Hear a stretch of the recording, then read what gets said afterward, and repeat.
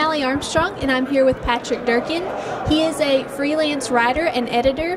And Patrick, thank you so much for being a part of our book. Would you care to tell everybody how they could get a job in the hunting industry? Well, thanks, Alli. I appreciate the chance to talk about this.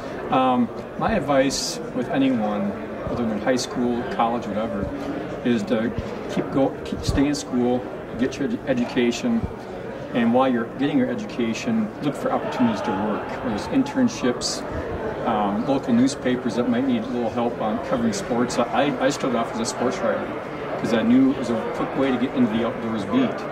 But the important thing about education, if you focus on English or journalism, you have to get the basics down.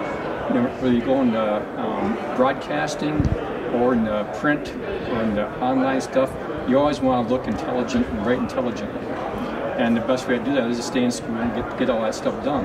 Because basics-wise, you have to have those. You can't just go in there and wing it and get by on other things that aren't quite so important. So I'm big on education and internships.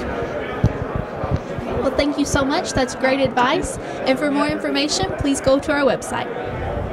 Is that what you want?